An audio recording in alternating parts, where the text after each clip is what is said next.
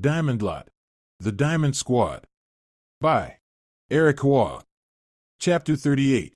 Lost Soul.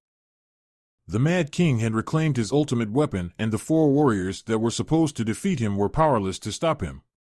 Despite how awful the situation looked, Charlotte refused to give in. The Mad King laughed at her feeble attempt to stop him, but she was not alone. Appearing to help her were other fighters ready to stand up to his tyranny. The twin mages Olivia and Vance struck their pose. Gia made her grand entrance. Sebastian crashed in, riding on his bullboar. Zoe rode into battle with her stallion.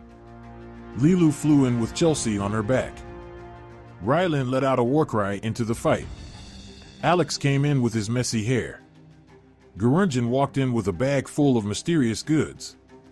Kevin carried a war horn. Jet called on his shadow beast. Ava quietly waltzes into the arena. Rihanna stormed in with her peppy smile. And then there was Sirit and Victoria, who stood by Charlotte to make sure she was okay. While everyone attacked the Mad King, Sirit, Victoria, and Charlotte were trying to figure out a plan. Victoria and Charlotte were at a loss, but Sirit had an idea. She pointed to Bella, who was still unconscious, and told them that she saw a vision of her squaring off against the Mad King. Victoria asked to find out what happened at the end of her vision, but Sirit never saw the victor. That was when Charlotte remembered Bella's earlier bout with the Mad King. Although it didn't end favorably, the Mad King had trouble detecting her presence. With their new plan, they were going to stall as long as they could, hoping Bella would regain her consciousness. Although Bella was unconscious, she was awake within her mind. She was initially confused as to where she was, but after recalling her tilt against the Mad King, she figured out where she was. She began thinking about what the Mad King said to her before. The Mad King revealed to Bella that she was no longer alive. She didn't believe him at first, but when asked about her past, Bella couldn't recall anything from her time before arriving to Fifth Guard. Bella said she had amnesia, but the Mad King told Bella that she had lost her life. Her mind was beginning to go insane from all the thoughts poisoning her mind. She would have lost her sanity, but someone appeared in her mind whose presence was calming. He was the legendary warrior from many years ago. Although Bella was told this by the Mad King, she always had a feeling. She reminisced about times when she survived the unthinkable.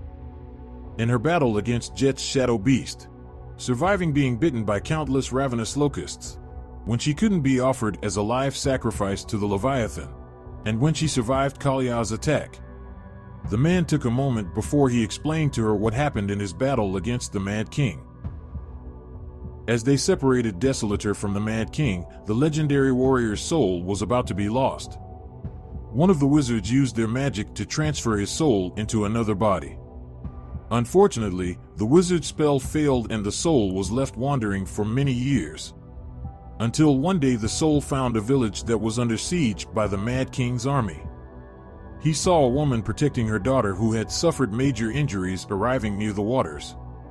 With her enemies pursuing her, she placed her daughter onto a small boat and kicked it out to sea. The girl was named Bella, and her condition that day was near fatal. She was in the middle of the sea with no land in sight. There was no telling how much longer she could have held on for, as over time, her soul was beginning to fade away. That was when Bella pieced everything together. The only way she was able to survive was because the legendary warrior gave his soul to her.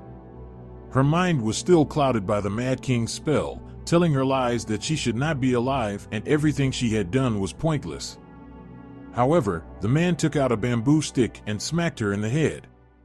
Although it was painful, she was thankful to the legendary warrior as her head was much clearer. The man asked Bella if she really thought everything she did was meaningless. He told her about everyone whom she met through her journey. All these brave characters scattered throughout the realm that would have never met each other without her presence. He then showed her a glimpse of what was happening back in the real world. Bella could see everyone putting aside their differences to stand against the Mad King. She noticed Charlotte telling everyone to hold on as they were waiting for her return. At that moment, the Mad King's spell was lifted and Bella's mind was freed. She turned to the man who had helped her and thanked him. The man turned away and began to smile. Before leaving, Bella asked for the man's name. He revealed his name to be Rice, and they both disappeared from her mind.